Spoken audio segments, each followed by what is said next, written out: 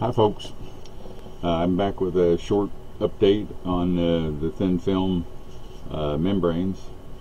I ran a few tests and experimented around with a few other things, and forget what I said about using the white glue. You don't need it. I've got an easier way, and it makes a better membrane too. This is a piece of the typing paper that I soaked in borax on both sides in the earlier video, and this is the cellulose acetate in acetone. And what I did was I ended up thinning this down a little bit, because just the cellulose acetate and acetone with the borax will form a film too, and so I thinned it down a little bit with some distilled water, and you can take this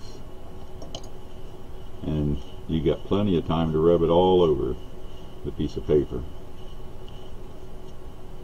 because with the extra water it gives you more drying time, and you can just you got plenty of time to spread it on there, but yet it still dries real fast. I mean, this will be dry in like a minute or so. But it soaks right in there real fast. Look at that. There's no more liquid on the top of the paper now at all. And then you just flip it over and put a few drops on the other side, same way. And spread it around.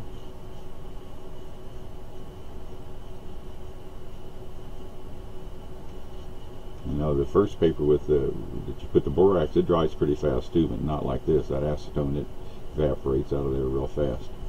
So this, you can leave this set for a minute or so, and you're ready to go.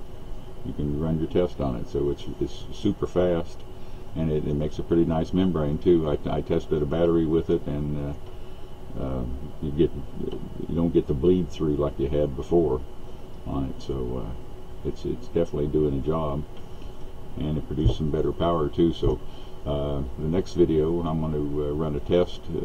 I'll build a battery with this, and we'll see how well it does. All right, talk to you next time.